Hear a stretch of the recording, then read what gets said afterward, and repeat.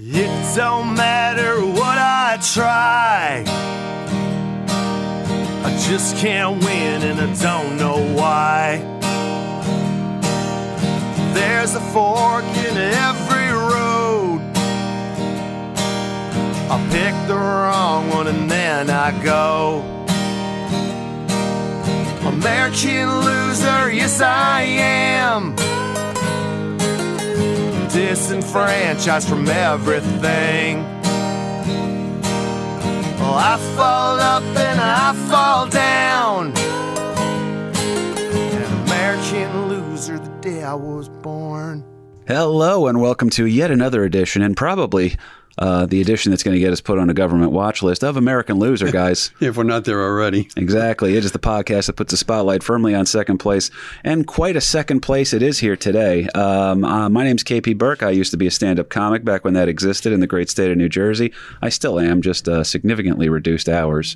But and my dilf of a dad, Lawrence Patrick Burke, is here with me. How are you, sir? We're just doing wonderful, Kev. Couldn't be any better. I hear you. And he's busy doing photograph duties right now, but the legend himself, the boss, the man who owns a Shared Universe podcast studio in Eatontown, New Jersey, Ming Chen behind the ones and twos. What's up, everybody? Thank you for being here, Ming. Sorry I woke you up early on a Sunday. Yeah. Not at all. Not at all. I will not sleep for a week if I know American Loser is. I slept here last night. Get the feel of the room. That's right. There you go. Slept on the table. Always, we joke, but we've come in before and Kahuna's been asleep on the couch. Oh, yeah, that's a different kind of commitment, but yes. I'll tell you what, with today's episode, though, not only do we have to wipe down for COVID precautions, but we also have to check the room for bugs and all kinds of government listening devices, because this is going to be a good one. Yeah, it gets a little bit wild here. We did bring a couple of tinfoil hats to put on, so next time somebody tries to tell you that, what are you, like a conspiracy theorist? Dude, 8 minutes on Wikipedia can change your life.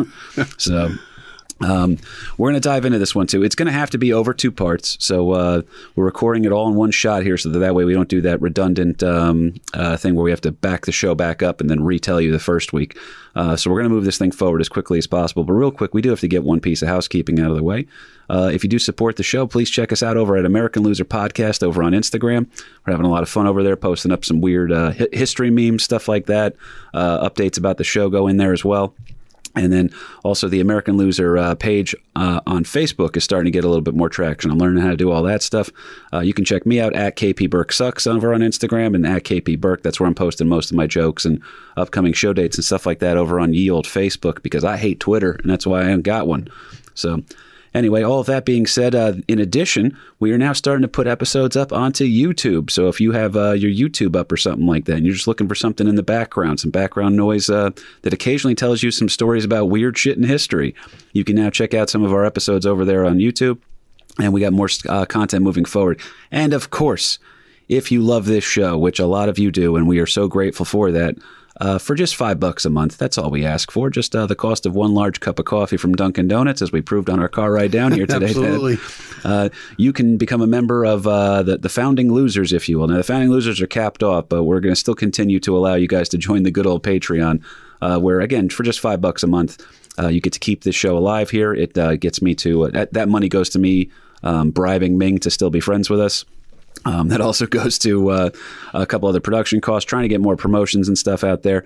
And again, this is a different kind of a podcast. I wish we could just turn on the microphones and go, Dad. But we had to put I'd say this week was about 6 hours of research. It was more than that. But yeah, it's one of those rabbit holes that you go down and you just can't seem to crawl back out of. Yeah, you just, holy shit. But in conclusion on that one here, before we dive into this week's episode and what an episode it's going to be, $5 a month over on Patreon, and all that money goes to us, just offsetting the cost of the show, that we can continue to do the Tuesday episodes for free. And then you also, in addition to that, get access to the monthly Patreon exclusive, which by the time this episode airs, it's going to be the often misunderstood War of 1812, broken down American Loser style, this month, exclusive on Patreon. So if you're already signed up, you're going to get that bad boy. And if you haven't signed up yet and you're interested in that, not only do you get that one, you get the back catalog too. So a lot of good stuff in there. But I want Friday special. I wish we had a Black Friday special. You get the back catalog and the most recent episode. Absolutely. No, and Amazon Prime is not involved, so that's the good news. I mean, hey, maybe they will be one day, Dad. Who knows? Well, we can only hope. You know, there we go. How many desks of networks do we have to get on before COVID hits again? Yeah. So, I'm excited now. We're going to dive in on this bad boy here because the coffee's working. All right. People don't know this, but we've kind of covered it a little bit on the show here. From as far back as the Jefferson administration, we here in the United States have been a little bit nervous about this certain island off the coast of Florida known as Cuba. Okay. We got involved in their affairs quite a few times. Hell, Teddy Roosevelt, of course, it's not an American Loser episode without a mention of TR. He helped invade it during the Spanish-American War. We kicked Spain out of Cuba and promised many good things to our island nation neighbor. Unfortunately, most of it never panned out, and Cuba has this history now of exposing a large black eye on American foreign policy in the region. I mean, it's things are contentious to this day, but man, the time frame we're about to talk about is as contentious as it gets. So, and interestingly enough, you are a first-hand source on a lot of this information. I don't know about a first-hand source, but lived through it. Well, some of it was alive anyhow. Old fossil Patrick over here. So right. The old codger. No, man, it's definitely exciting to talk about this one. And again, like you said, there's the stuff that you knew maybe just as a kid trying to pay attention to what's going on, or things being recounted to you, explained to you, if you will, by an adult later on. But there's a lot going on over here today. Today's loser tale is going to involve the United States of America, Cuba, Russia, JFK, Nikita Khrushchev, Fidel Castro, Che Guevara, the CIA, nuclear weapons, and a total disaster that becomes infamous around the world, known simply as the Bay of Pigs invasion. So, without any further ado, I'm going to dive into this one. Dad, when you hear Bay of Pigs, what's the first thing that is conjured up in your mind? Well, to me, it goes back to JFK, John F. Kennedy. He's the guy always gets attached to, for good reason. Right, for good reason. Although it wasn't really initially cooked up by the Kennedy administration, which we'll get into. But, Kennedy was this young, energetic. Everybody is like fawning over JFK, good-looking guy, youngest president to be elected. And now early on in his administration, we have this this catastrophe known as the Bay of Pigs. It's not a good one. Again, like we said, this invasion is typically attached to President John F. Kennedy, who is often praised, as he should be, for his later handling of the Cuban Missile Crisis. I mean, that is, you want to talk about a great movie, 13 Days, which I believe is starring Kevin Costner, that they really break down how close to the brink of nuclear war we were. Yeah. And it was intense. I mean, old young Larry Burke's hiding underneath his desk as an elementary school kid. Yeah, it was some scary times. I mean, you knew that when the adults were this agitated or this concerned that this is some deep shit going on here, that when we're sending the Navy to encircle Cuba and the Soviets are sending their ships towards Cuba, you know, what's going to happen when the two meet? Is this going to be World War III, only this time both sides are using nuclear weapons? That's some scary shit.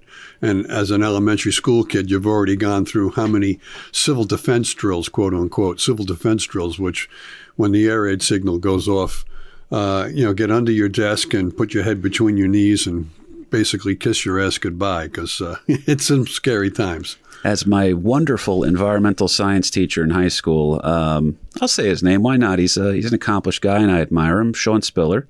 He was one of my favorite teachers I had growing up. He wore a CCCP hockey jersey into class one day, and I wasn't great in environmental science, but I was like, hey, I know. I was like, what's up with the Russian shit, Spiller? And he broke down for me that while he was backpacking over in Russia, he noticed that underneath the subway stations that there were these giant, bomb bomb shelters, if you will. That's what they were that afraid of, later President Reagan, but just the threat of the nuclear force here. So you're hiding underneath a desk, and the evil Russians actually are building bomb shelters for their citizens. So it's a weird thing. There's a lot of the moral high ground is painted in various shades of gray throughout today's story. It depends on who's holding the brush as to what kind of paint job. And then that whole bomb shelter thing, I mean, we're at the absolute height of the Cold War. I mean, things have been going bad since the end of World War II between the West and the Soviets. And, people are building their own personal bomb shelters in their backyards. Municipalities are building municipal bomb shelters on this side for just in case. All these farmers in Russia keep disappearing. Yeah, I mean, it was, we're looking at the world map as that how many countries worldwide are now flipping to the communist side. So.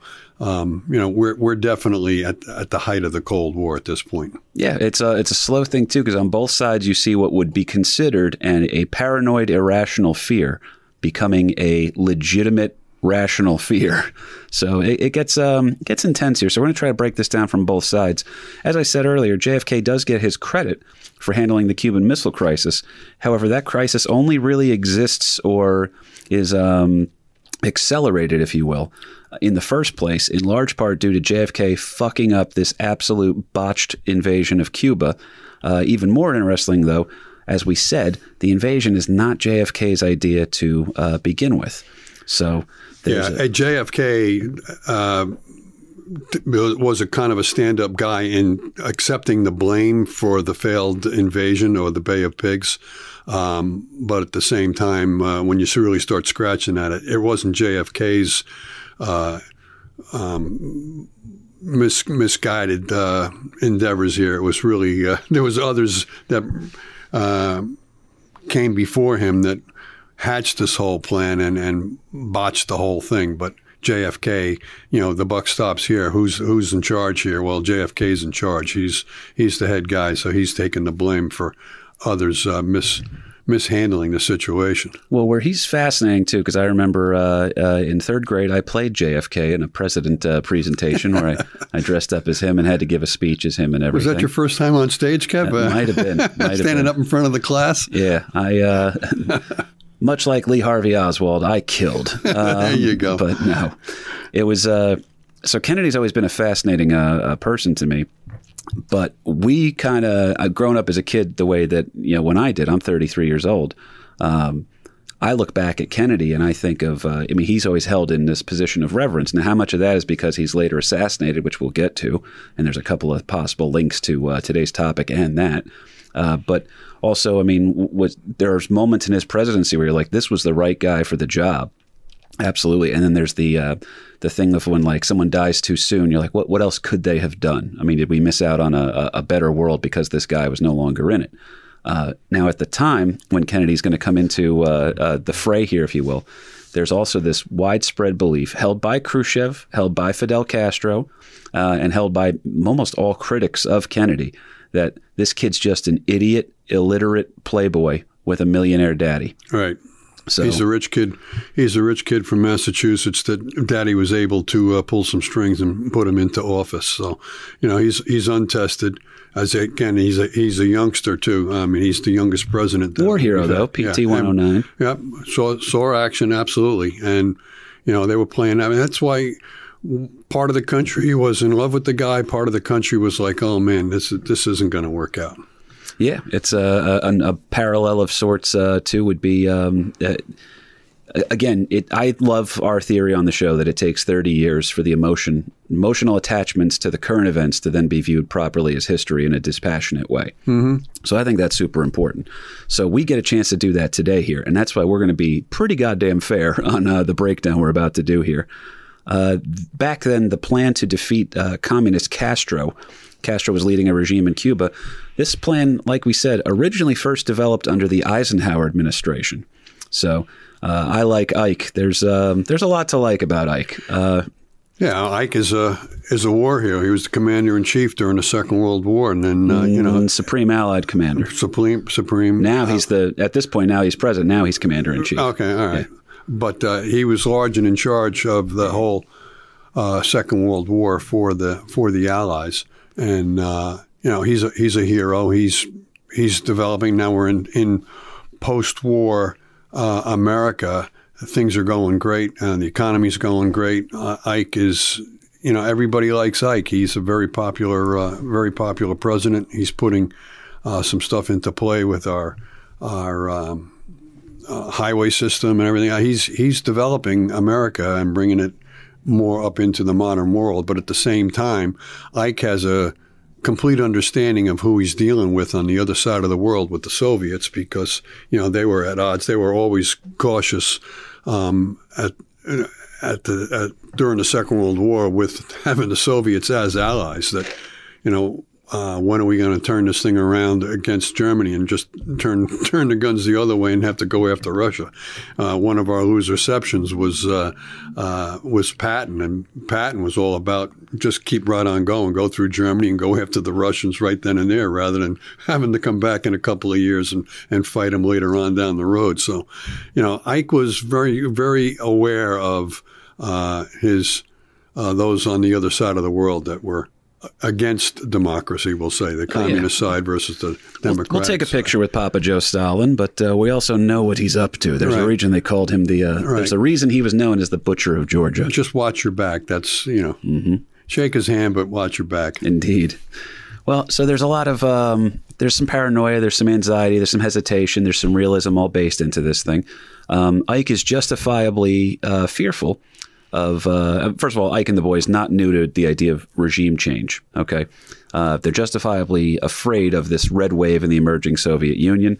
While America enjoys a geographical advantage that keeps them apart from many European affairs, the Russians continue to support smaller countries that are leaning towards communism with this beautiful helping hand, if you will. The domino theory, which for those who don't know, the domino theory was that when one country falls into communism, that neighboring countries inevitably will be sucked up into it. And this is unfortunately on full display. So what started off as just some guy having a paranoid the government put chips in my brain kind of a rant, but if Hungary falls to this, what's going to happen then? Right, and that whole domino theory, that was actually from a speech that Eisenhower had given, that he was the first one to really coin that whole term. And then, over in England, we've got Churchill, and he's talking about the Iron Curtain, that we have the Soviets and the Iron Curtain, that, Czechoslovakia, Yugoslavia, Poland, all of these various countries in Eastern European have already fallen under the Soviet regime. We've got North Korea going communist. We've got North Vietnam going communist. And this whole red wave is spreading, and they're completely at odds with the West. So, again, we're in the middle of this Cold War.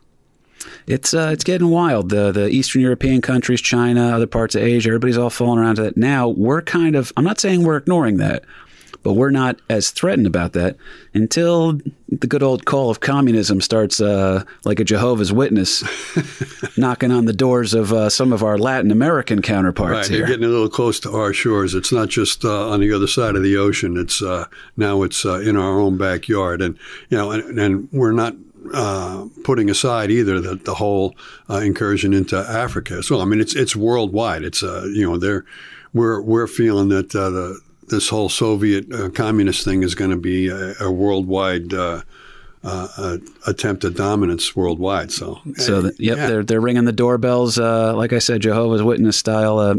Ding dong. Do you have a moment or two to discuss with us our Lord and Savior Karl Marx? Yeah. So. The U.S. has interests secured in Central America many years ago in what we covered in depth on this show, and we got actually excellent critical feedback on this, because every now and then on this show we're in a great spot. We're a comedy show, we're an entertainment show, we're a storytelling show, but we're a history show. And if you try to sell us as a history show, it'd be like, yeah, you guys aren't really going in depth on anything. It's like, yeah, this is history for the common man. And then if we try to be a comedy show, like, yeah, you guys are always trying to teach me some shit. So we can't please anybody. Right. So, right. But we try to make history fun. How's that? Exactly. But we landed an absolute home run in one of my favorite episodes of the guy who, during the aforementioned Banana Wars, really kind of publicly outed what was going on in the world, and that is Captain America himself, Smedley Butler, who a personal hero of mine in discovering him for the show. He had famously explained that war is a racket, and mentioned, he goes, well, I'm fighting. American men are dying for corporate interests back in America. This is not what we're signing up for. We're here to defend liberty, and we want to be, ensure that if there is a war, it's being fought for the right reasons, not so that the United Fruit Company, who's going to be a big factor in here today, can continue to put some pluses in the margins. Right, American business interests. And for those listeners who haven't listened to it yet, Smedley Butler was a highly decorated Marine that was involved with many incursions into worldwide. And as I say, a very highly decorated Marine hero that we went into his story in a previous episode.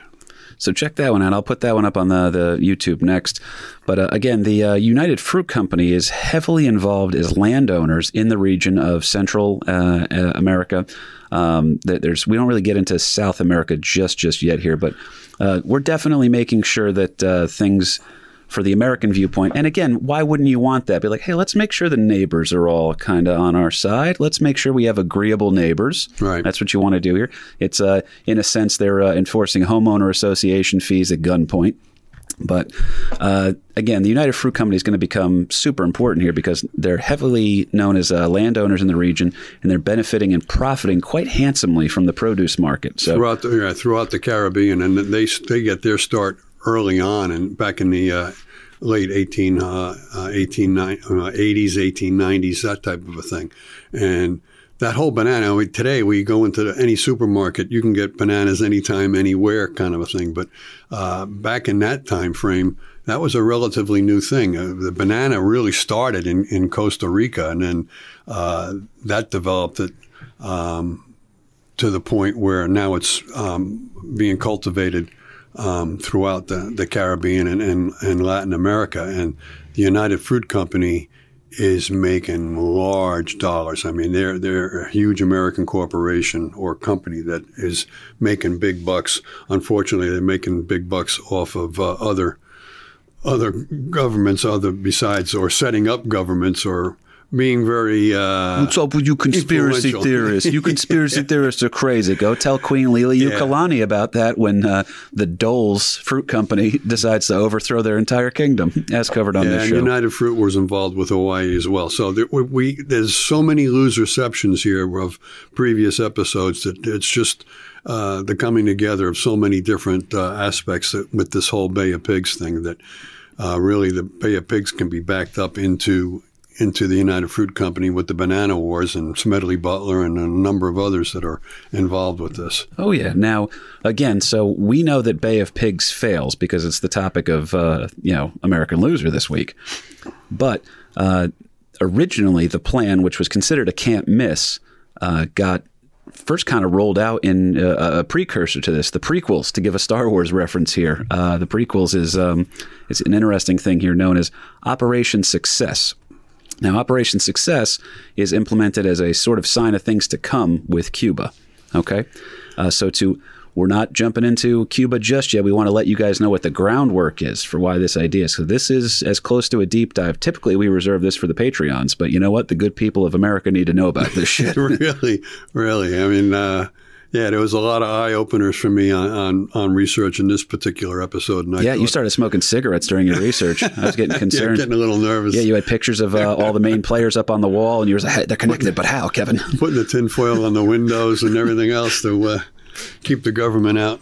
Finkel is Einhorn. In 1954, Guatemalan President Jacobo Arbenz was a popular and democratically elected leader of the emerging nation. Arbenz had implemented a policy of land redistribution. If the land was not being cultivated, meaning that it was just kind of sitting there, okay, there's not an active farm on it, it was being seized by the government and redistributed to the poor landless farmers in hopes of building what Guatemala had never had in a wealthy farmer class.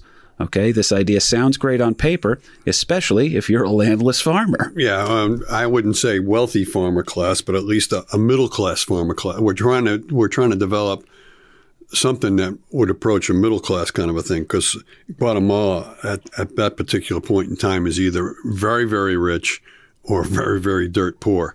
And it's really the very, very poor are the indigenous people of Guatemala, which is primarily the Mayans, which the Spanish had a long history with of destroying the Mayan culture. So we're going with the natives versus the Johnny-come-latelys who are taking over the whole thing. Yeah, Spain does get off the hook a lot when it comes to being, plagued with genocides and mass murders and imperialism, all that other stuff, because they kind of declined in power.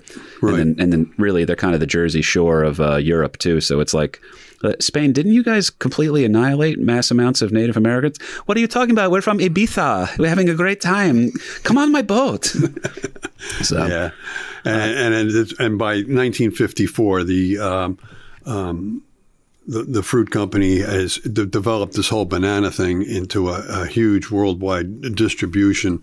Bananas, which were kind of a remote and a small part of worldwide foodstuffs, is now like number 4 behind rice and a few of the others. So that it's a product that everybody is going after, and a very select few are controlling this world market between Dole and United Fruit Company and a number of others. And again, a lot of this information, first of all, you can pull up a lot of this just doing some good Wikipedia research. You can also pull it up. I mean, we try to have multiple sources for our stuff here, but a quick shout out, if I can, to Sandy Burke, my beautiful mother, who found in Ollie's in Maryland or Virginia? I think it was Maryland. A book called Failures of the Presidents by Thomas J. Crowell. And let me tell you, what a fantastic book that is. Again, the title is Failures of the Presidents, Thomas J. Crowell. And we literally pulled a ton of our research from this one. It almost little chapters just on everything. And this is considered the biggest failure of Kennedy's presidency. Right. So that's why I'm excited to break this down. But again, this is the stuff going on before Kennedy's even, I mean, this actually, to be in truth, I believe the original plan for what we're about to talk about starts under President Harry S. for Nothing Truman. Well, there was certainly interest in throughout the Caribbean and Central America and Latin, and South America. And Harry Truman, we're post World War II again, so we're keeping our eye on the whole world, and especially what's in our hemisphere. And we weren't really liking the way things were going in Guatemala, but at least we had the United Fruit Company kind of keeping control over the whole Guatemala thing. But then when this new president, Arbenz, comes into power and he starts redistributing, Arbenz's plan was to take uncultivated land that might have been owned by the extremely rich, the United Fruit Company being part of it, and then redistributing it to the farmers who had no land. So it was just an opportunity for the have-nots to have a little something. A parallel to that being how the United States government would routinely sell land whenever they needed to pay off their own deficits early on. Right. So it's the government distributing the lands on that one. That really is, there's not much of a gray area on that. But I thought this was worth mentioning too. Again, this idea sounds great on paper, but the policy incurs the wrath of the aforementioned United Fruit Company, whose lands are being redistributed. Now, that's the whole thing here. You want to talk about property and ownership. There is a thing with that. Should a government be able to take away your property? That's a legit argument. Right. Okay. Or does taking away the property from somebody who has and giving it to a have-not, and that starts to smell a little bit like socialism. That starts to smell a little bit like Marxist and oh my God, the dreaded word communist. That That ain't too cool here. That we can't be having that shit. That this is mine and I'm keeping it. It doesn't matter who it belonged to originally. Yeah. You know? Socialism can sometimes be considered the Marilyn Manson CD that leads to your goth phase of communism. So yeah, and we've already seen countries throughout the world who have gone to that whole socialist, communist, Marxist kind of leanings, and we're not going to let it. We're not going to let that happen in Guatemala, no matter what the good intentions are of this democratically elected president Arbenz. Oh yeah, especially anybody in a leadership position is still wary of the shit that just went down in Russia at the end of World War I. So there's a lot of legitimate fear in this. People are alive still during these time frames. And with that being said, the United Fruit Company begins to petition and lobby to the U.S. to intervene. This includes, this one fucked me up, man. One of the United Fruit Company's moves would be including hiring a publicist. Okay, the publicist's job was to create a negative image of what's going on in the Guatemalan government and to portray the United Fruit Company in a more sympathetic light. And this particular publicist happened to be a pretty esteemed guy. Maybe he's a relative of Sigmund Freud. Okay, maybe his great-grandson is the first CEO of Netflix. Confirmed that one the other day. Edward Bernays, Loserception. Okay, Edward Bernays, the guy who pretty much created marketing and public relations, and by the way, just took the name propaganda and changed it. That's all he did. He he was a public relations guy for propaganda. How great is that? Yeah, right. But they hire Bernays. Bernays, as always, extremely effective here. And President Harry S. for Nothing Truman.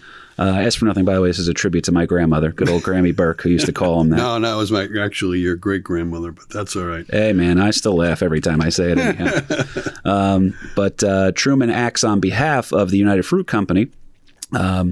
And by the way, United Fruit Company, how funny is that that's UFC? These are the original UFC fighters, the United Fruit Company. There you go. While also being justifiably concerned by the socialist and communist leanings of these new leaders, Truman decides he is going to start to maybe get an idea of something to go here.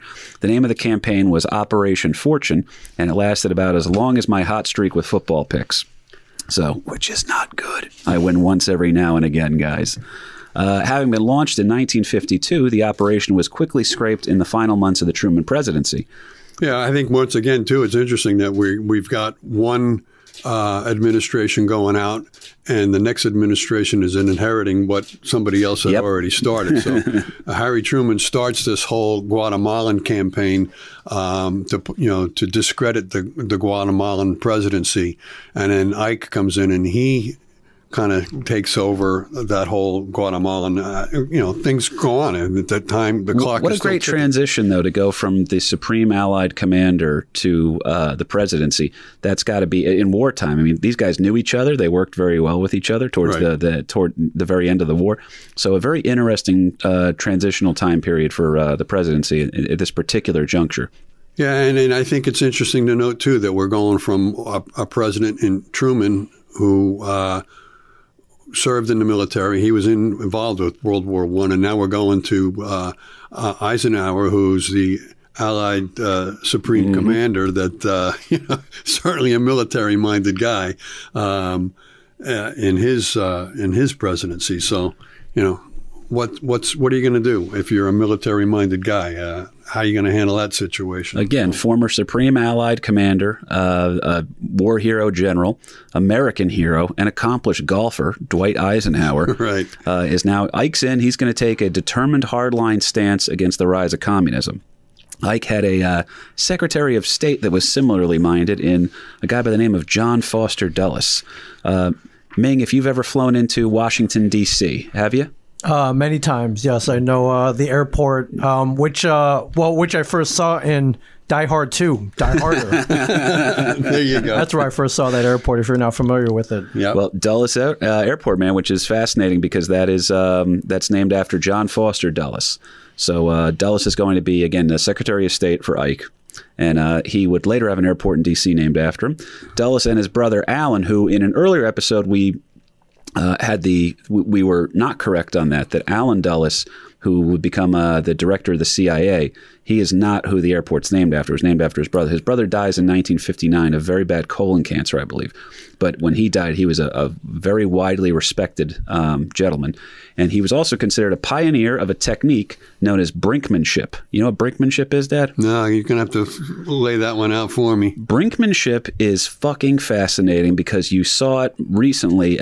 I'm not even saying this in some sort of an advocate way, but you saw it recently in the hardline negotiations between the Trump administration and a couple other global powers of people are sitting there like, I had friends of mine, friends who are calm, rational people that are sitting like, oh, fuck, we're about to go to World War III right now.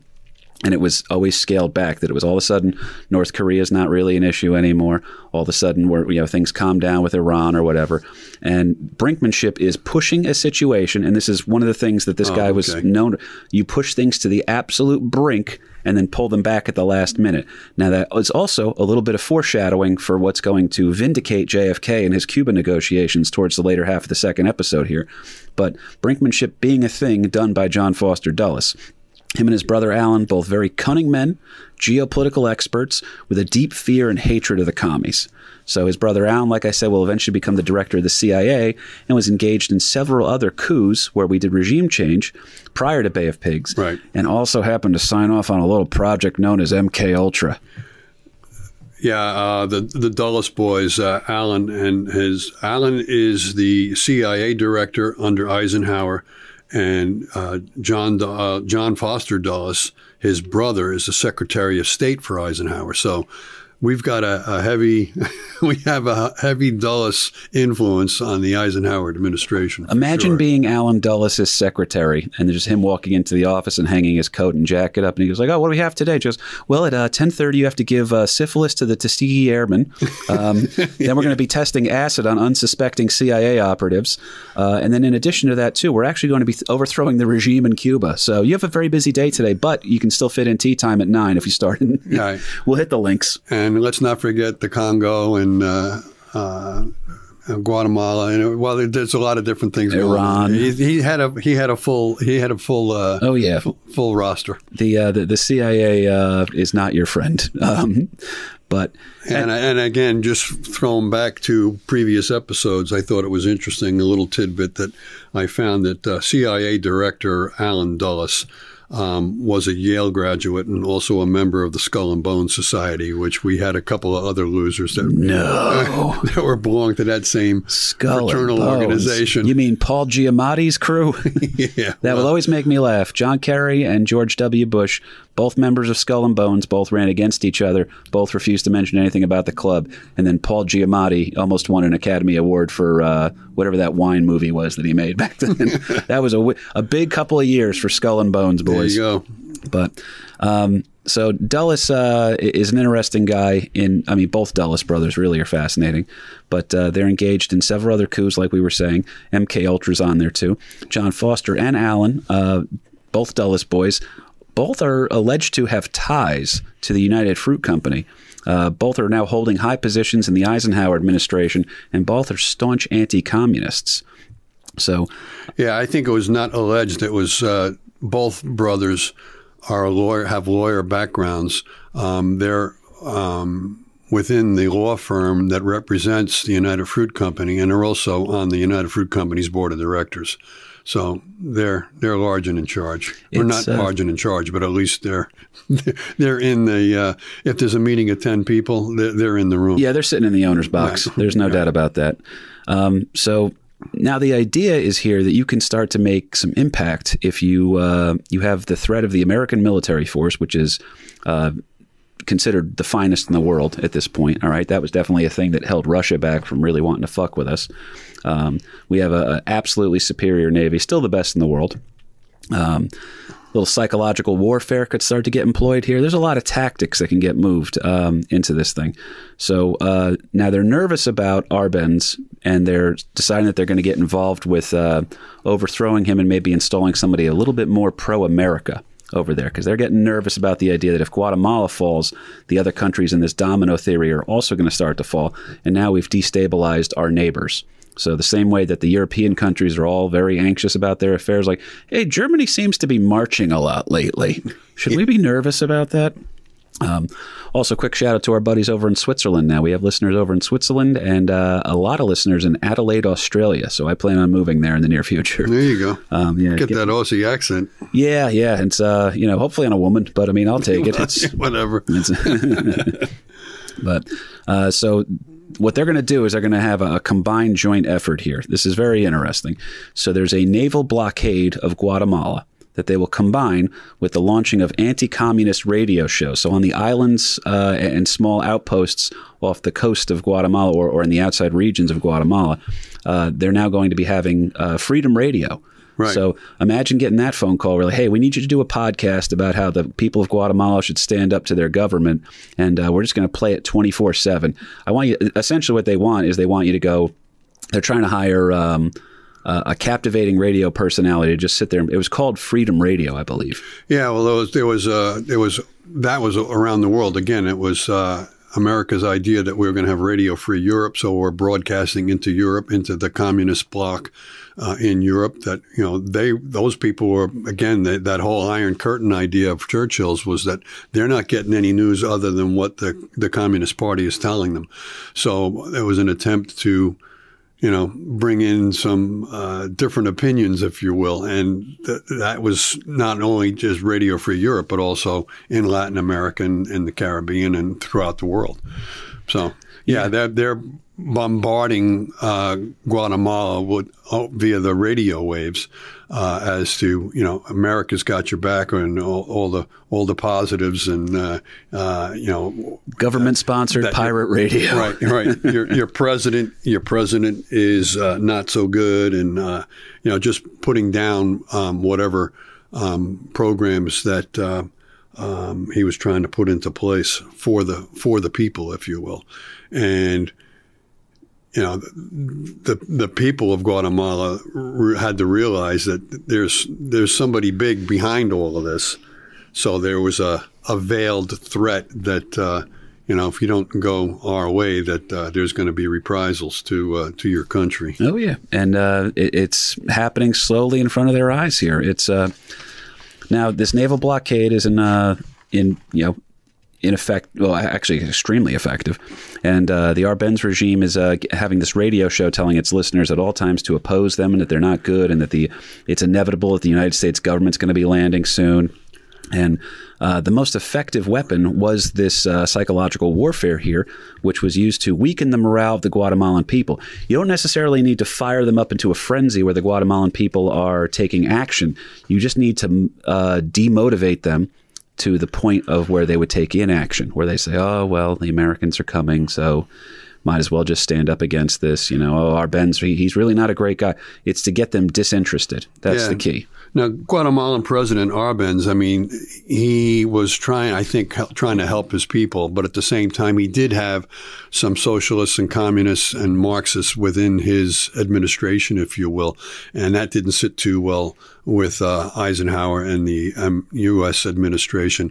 And then he goes and buys some weapons from Czechoslovakia, which was at that time part of the Soviet bloc, and that really just kind of clinched the deal that we gotta oust this guy because now he's actually buying from the weapons from the communists. So where is he going with this? His leanings towards the communist side is just way too much that he's got to be taken out. Now, again, a democratically elected, very popular leader in this Arbenz guy. And there's a lot of murals and stuff like that still to this day in Guatemala that portray him as the same way that Kennedy gets put into sainthood because of what could have been. Arbenz, I don't believe, is assassinated. I think he has to go into hiding kind of a thing. But you have all of this stuff going on here in conjunction with the CIA training and arming the resistance militia under the leadership of a fellow by the name of Castillo Armas and his force of just under 500 men. That's important, by the way, under 500 guys. Yeah, just 500 guys. But with all this radio broadcasting and all this propaganda that's going on, the people of Guatemala are led to believe that it's going to be a whole lot more than just 500 guys. And Armas is actually a military guy. He's a Guatemalan, and he's leading this revolution, if you will, against the president. So with the idea of the American is going to come and help oust the president. Now, it's really not so much that America is going to be benefiting the people, but this new guy Armas is going to create a coup within Guatemala that's going to be more friendly to American business interests, because we've already had a democratically elected president in Guatemala, but he's the wrong kind of democratically elected president. He's one that's for the people and not so much for the United Fruit Company. So there we go. Let's get somebody in there that's going to be a little more favorable to American business. American business interests in Guatemala at that time, they probably are controlling, I would say, 50 to 60% of their economy. I mean, bananas and fruit were that big within Guatemala at that time. Oh, totally. So it's the 10% that's owning 90% of the wealth. And there is, again, the vast majority no middle of class. that, and then the vast majority of that 10% that owns all the wealth are foreign interests. It's not Guatemalans themselves. Yep. So it's a justifiable fight here, and Arbenz is trying to do the right thing. Who knows what he could have accomplished had we not, interfered here. But with U.S. bombers aiding the efforts of Castillo Armas on the ground, who, again, were armed and trained by the CIA, Armas is able to execute the coup d'etat. The move is panned internationally and is considered the death blow to Guatemalan sovereignty. But it was a success on paper for the United States because we got the guy we were worried about out and a guy we can rely on in. This regime change thing, that really is, if you want to talk about a black eye on American foreign policy, we tend to meddle, and that's the weird thing. Then we meddle somewhere, and then we're just like, we don't understand why you guys hate us. Right. So it's kind of a weird thing there. But Guatemala, in the ensuing years, would see, by the way, this guy Armas, he winds up coming into power now. And he is essentially a military dictator. He suspends the Constitution, completely destroys any civil liberties that the people of Guatemala were enjoying, regular routine human rights violations under a military dictatorship where one of his first actions was to suspend elections. Mm-hmm. This leads to an eventual civil war. But United Fruit's okay with it because we're still getting, we're still we're able to mark up, a dozen bananas. So why? I'll ask you this, Dad. Why, when faced with a similar problem, wouldn't we just use the similar solution? I mean, you drew up a good play. It worked in the playoffs. Why not try it in the Super Bowl? That's it. That's right. It worked once. It worked again. And it wasn't just it worked once. This was working in a number of different situations throughout the world. And if that's the play that worked for Guatemala, it's worked in other areas. Maybe we weren't sending in troops, but we were certainly sending in, how do we put it politely, advisors or supporters or whatever, to support various dictators or military-minded folks that are going to control their governments. Hey, if it works here, it'll work someplace else too. So let's keep that playbook. Well, that next place happens to be the island of Cuba, which, as we mentioned, has been a big part of why the Monroe Doctrine got mentioned too. That's where, for those who don't know, the Monroe Doctrine was essentially just letting the European powers know, if you guys try to develop any colonies within the United States, on our continent or nearby, we intend to defend ourselves against that because that will be considered and viewed as an act of aggression. So yeah, and that was later, I think, amped up too with Truman. That Truman was laying down, drawing the line in the sand too. That you're not going to have any more incursions of any foreign powers, whatever their political viewpoints are in the Western Hemisphere. So hell, not even Western Hemisphere, and it's big too because we're thinking about just that stuff over there on the coast. The Japanese actually invaded the Aleutian Islands in World War II. A lot of people don't even know that. So right. They did invade the United States. Mm-hmm. Now, again, this particular island we're going to be talking about here, we're going to set up the political stuff for this one, and then in the second part of this episode, we're going to then discuss the invasion itself. So I hope you guys will listen to the primer for this. Which is what this episode really is. The year is 1959. 1959 sees the successful overthrowing of presidential dictator Batista from power in Cuba by rising star Fidel Castro. So yeah, Fidel Castro is the rebel in the hills, and he's able to overthrow. One man's terrorist is another man's freedom fighter. That's it. It's all about who's covering you in the press. There's a lot of good stuff here. Important shit, too. Who's doing your PR? Well, PR comes into this. Yeah, Yet absolutely. Again, Edward Bernays is not alone. Castro is at first lauded as the hero to the Cuban people. Batista was a bit of a tool for the capitalists. He definitely, actually not even a bit of a tool. I believe 50% of their economy and the profit thereof was owned by, again, American foreign interests. So you're getting raped for half your natural resources by guys who don't even live in the country. That's a bit of a point of concern. But Batista didn't really do much about that. He let them operate how they wanted to. And in return, the U.S. kind of backed Batista.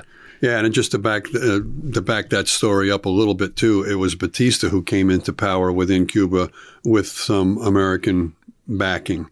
So he comes into, he's the revolutionary, previous to this. So Batista's a revolutionary. He overcomes the government that was in place in Cuba at that time with some American help, U.S. help. But it's a totally corrupt government that, although American business interests are making a large amounts of money, Batista is just taking the vig. He's taking his 10. The vig. he's taking his 10% off the top or whatever. So he's being paid, and his corrupt government is being paid. Batista, I mean, if you're watching the movie Godfather 2 with the mob coming into Cuba, Cuba was going to be the playground of the Caribbean, and the mob was going to control that. They're setting up all kinds of casinos, and Batista's people are going around and collecting, as I say, they're collecting the vig that through all the casinos. So they're allowed to operate. Bugsy Siegel stops to take a piss somewhere in Nevada and goes, "I got an idea." Yeah, that's it. That's it. Well, it's worth mentioning, too, here that in addition to allowing so much of the natural exports of Cuba to be developed by corporations and not by the country itself, the major factor in why we tolerated Batista and threw him a little bit of U.S. support here is because the boy is a firm anti-communist. So, again, Cuba, about 90 miles off the shore of Miami, I believe. Yeah, right. So 90 miles. Cuba is 90 miles from.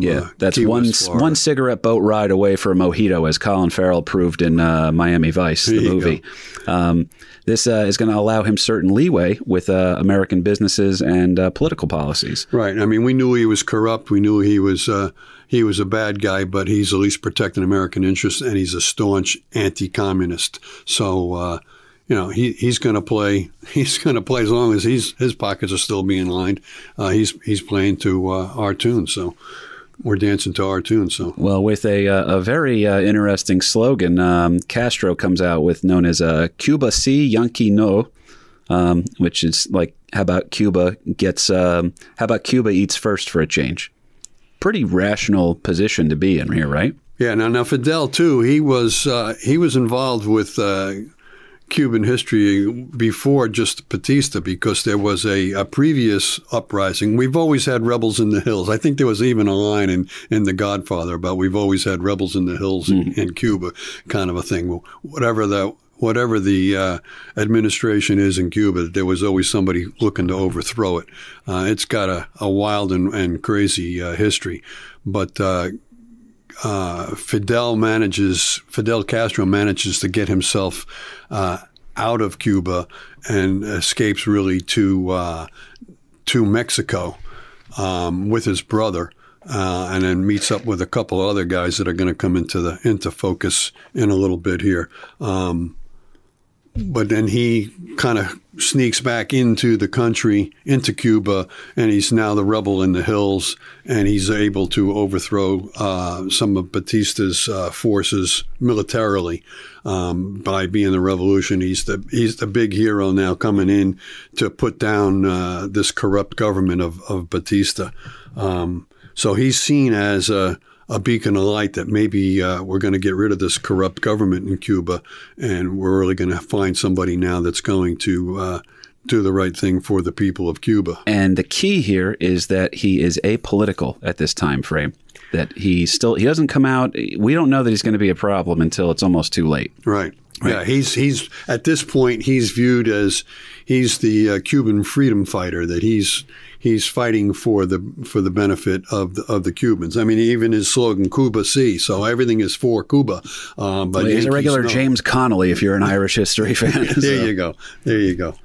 To our 4 listeners in Ireland, one of whom I think is my ex-girlfriend, just making sure I'm doing okay. But as we're wrapping up this part of this first section of the episode here, I do want to hit this one thing. We're going to end on the political climate here, and then the second part of this episode will be specifically on the invasion itself. But he's now got Castro's in power here. He's got a chance to right the wrongs, if you will. And one of his first moves, though, in developing economic independence is to nationalize, a.k.a. seize, the sugar and mining industries, and begins his own land reforms. Where does that sound familiar from? Yeah, that's not what we had in mind here. I mean, hey, wait a minute, you're fighting for the Cubans. Okay, we can go along with that, but wait a minute, you're going to be taking away American interests, business interests. You're taking away our money here, and it wasn't just sugar and everything else. So let's not forget Bacardi rum. Yes, Bacardi was originally made in Cuba, and then cattle export as well. They had to flee Cuba once Castro took over, and had to go to Puerto Rico. Hey, nothing wrong with that. Go hang out with Jonathan Pelez and the boys, right? There you go. So Castro quickly makes himself an enemy to American business interests on the island. Many Cubans themselves are also a little bit against this guy here. If you're a wealthy Cuban, you're all of a sudden like, man, this guy's, I don't really like what this guy's doing. There's that thing they always say, voting with your feet is a big thing. So you can tell how the people felt about Castro, because so many Cubans all of a sudden are just like, all right, well, I'm going to go spend some time I'm going to winter in Miami, I think. Yeah. And literally they thought they were going to be back soon, because they assumed that maybe Castro was either going to get stopped or that an overthrow was going to happen of some sort. So they literally left, and they're like, all right, just keep the house in decent shape. We'll be back eventually. And right. They left their possessions. Yeah, they're on like their 3rd or 4th generation now in Miami. Right. But the Cubans themselves are getting nervous about this, and also we're attracting the attention of one President Eisenhower. Ike's got a legit beef with an island so close to the U.S. being communist, and even worse, having the opportunity to be friendly with Russia. Yeah, now Fidel Castro, as you say, was not really strong on the political side one way or the other, but a lot of the revolutionaries that he was fighting with certainly did have very strong political viewpoints, and that was the scary part, that which way is this guy going to go now? And when he starts taking away American business interests and Cuban business interests, it wasn't just, foreign business interests that he's taken over. He's taken over everything. And, it's now going to be back to the central government, if you will. He's running the show. Well, here's how wild things get. And again, we're wrapping up here on the first part of this episode, but this is important to break down because I couldn't believe this shit. 1959. Tensions are certainly going to mount quickly. In 59, when Castro had come to power, he hired a publicist and arrived in America, specifically New York City, wearing his green fatigues and his trademark beard, like a rock star hero.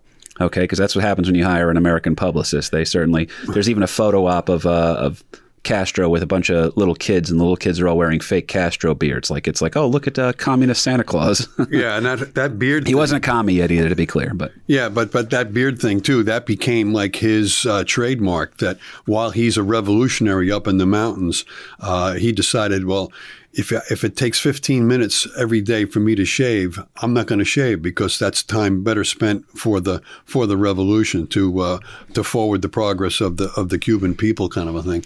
And that became like a trademark, that to have a beard like Fidel, like one of the revolutionaries, that was a very positive image that he's trying to portray. So he's trying to be Cuban Abe Lincoln. So when he first overthrows Batista, he's looked at as a national hero to a lot of the people. And he comes to America, and people are applauding him for overthrowing the corrupt Batista government.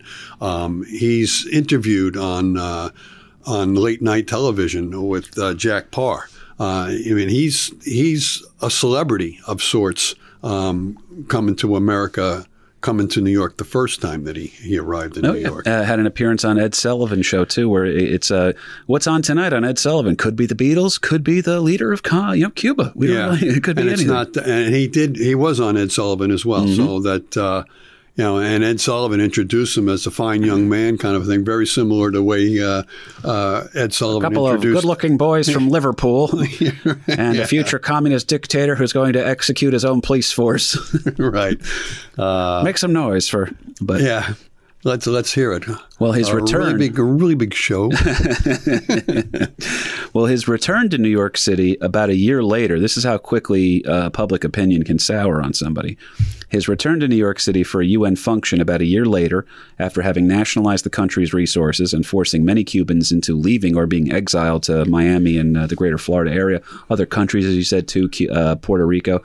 Cuba has a diaspora that's pretty interesting, similar to my mother's home country of Armenia. Castro is now greeted with more and more caution. Upon arrival, upon landing, there's a heightened security detail. There was also purported, I should say, improper treatment by the hotel that he was staying at. The hotel demanded that the Cuban delegation pay a $10,000 cash advance because, well, we hear you Cubans are a little bit wild, so we just want to make sure that we have a security deposit against damages you might, force onto the hotel here. So he bitches and moans. Now, the Commodore Hotel across the street, where Mom says she went to a cotillion once, which was interesting. Okay. Yeah, it's been around for a while. The Commodore says, well, we'll let you stay for free over here. I mean, we'll use the good press right now, but that's when Castro shows a move of absolute political brilliance. Castro's not a good guy. Okay, not a good guy. Very sorry about that. All the Che Guevara T-shirt wearing motherfuckers out there. But Castro's not a good guy, but he is extremely bright. Yeah, he's not some ignorant gun-toting revolutionary that's just just a wild, crazy guy. He's a very intelligent guy, well-educated guy, and as we said, that initially he was celebrated as he's the guy that's going to overthrow this corrupt Batista government. But then when he starts taking away the American business interests, and sugar is huge in Cuba, well, then American business interests say, well, all right, then we're not buying your sugar. So if you're taking, you just took over our company, or at least our interests that we had in Cuba. We're not going to be buying your raw sugar to be processed here in the United States. So that's really going to throw a hit. They try to put economic sanctions on Castro, and it wasn't a government thing. It was individual U.S. businesses.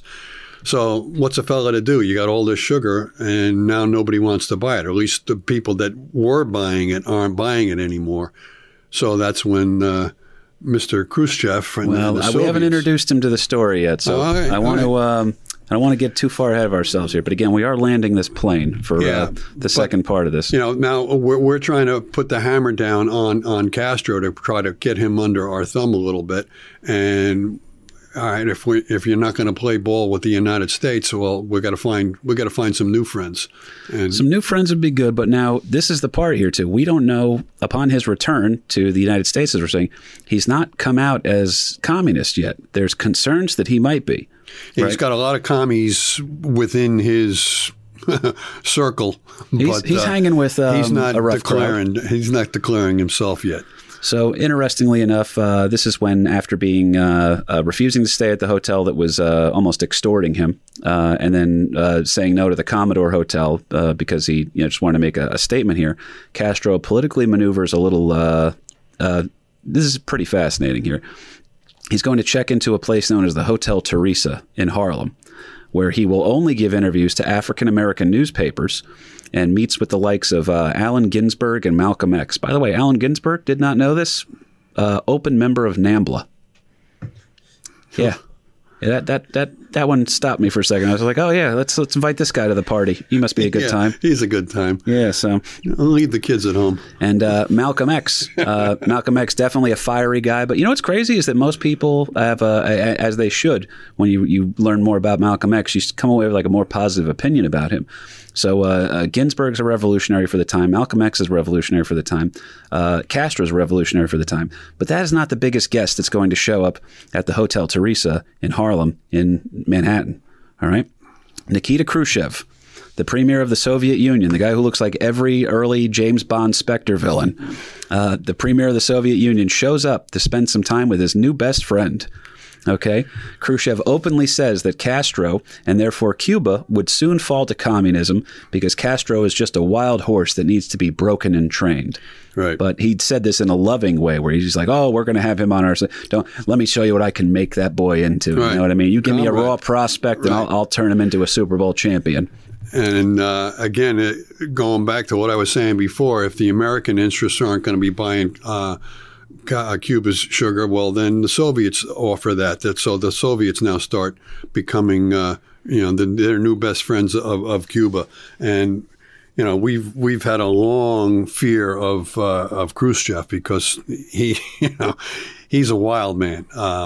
There was some earlier speeches that he gave where he declared that we will bury you, telling the Western countries that we will bury you. He looks like Goldfinger. Whether that was going to be in nuclear war, we will bury you, or whatever. Again, we're deep in this the Cold War. That there's a huge fear of the Soviets and Khrushchev and everything else. Tell me that doesn't look like Oric Goldfinger looks exactly like Khrushchev to me. Yep, absolutely. So definitely a villain thing. Probably definitely something for the time too, that they were definitely playing off of your primal fears. Absolutely. So absolutely. Because when did that come out? When did Goldfinger come out? In the 60s, right?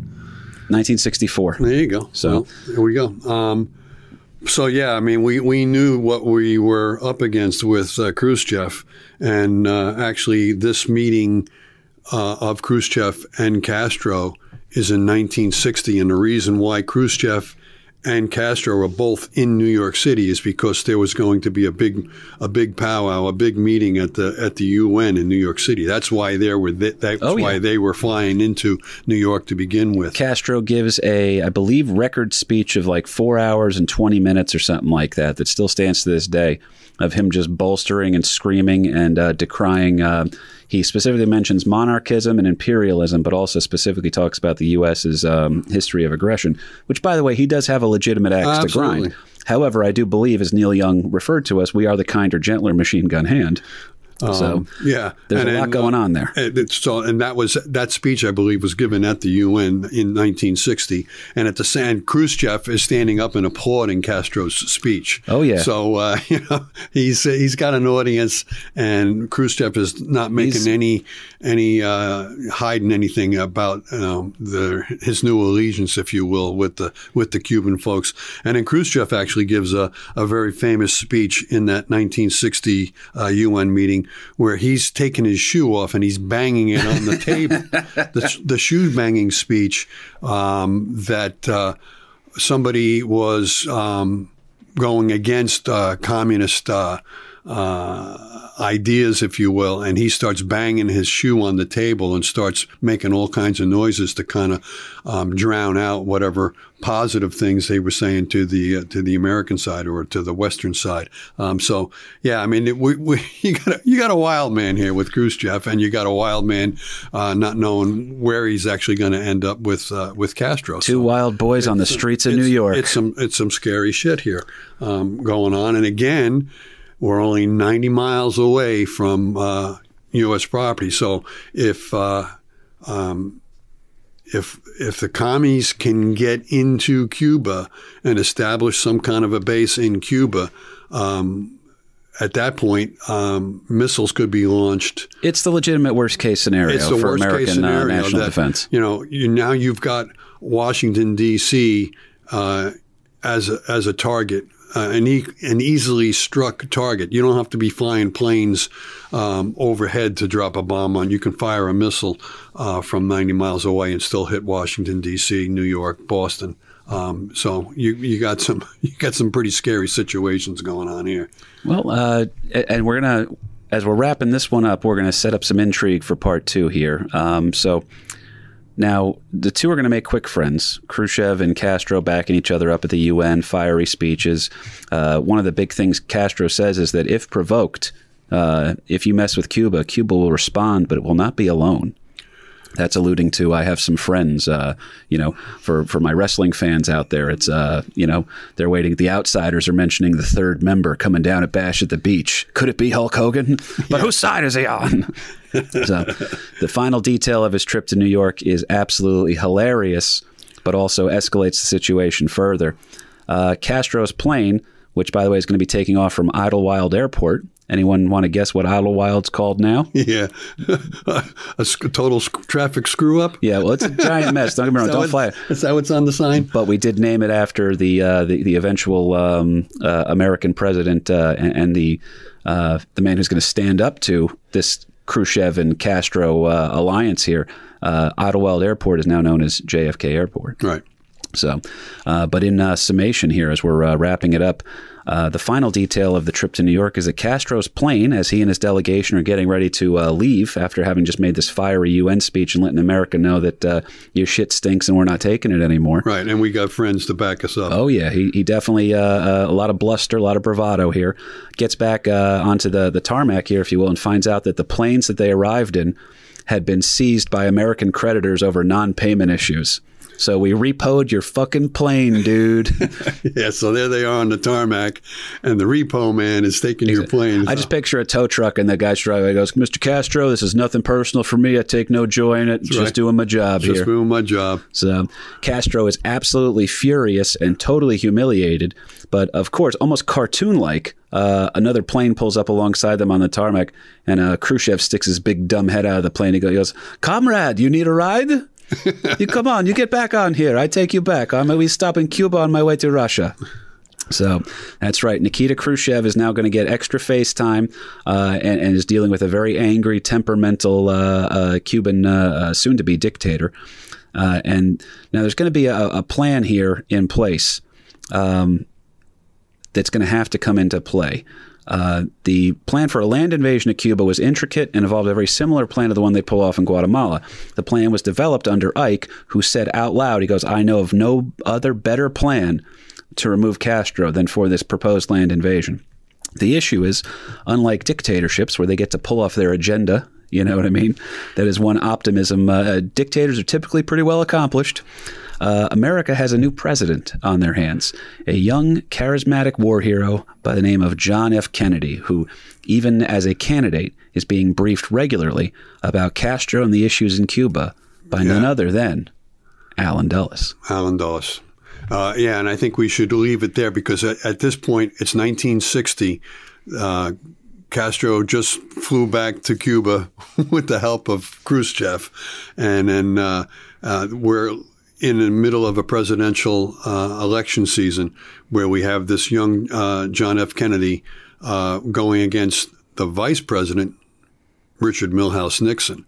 So those are the two candidates for the 1960 election. Had Nixon won, then this plan from Ike probably would have just been turned over to Nixon. And again, I don't want to play Monday morning quarterback here, but Nixon proved he was willing to get his hands significantly more dirty than JFK would prove to be. So you wonder if Bay of Pigs would have worked out under a Nixon administration. So, yeah, let's just close it out there that we have the Republican Nixon candidate and the Democratic presidential candidate Kennedy now going into the 1960 election. And Castro and Khrushchev and everybody else just made their plans certainly known that Castro's got a new best friend in the Soviets. And where do we go from here?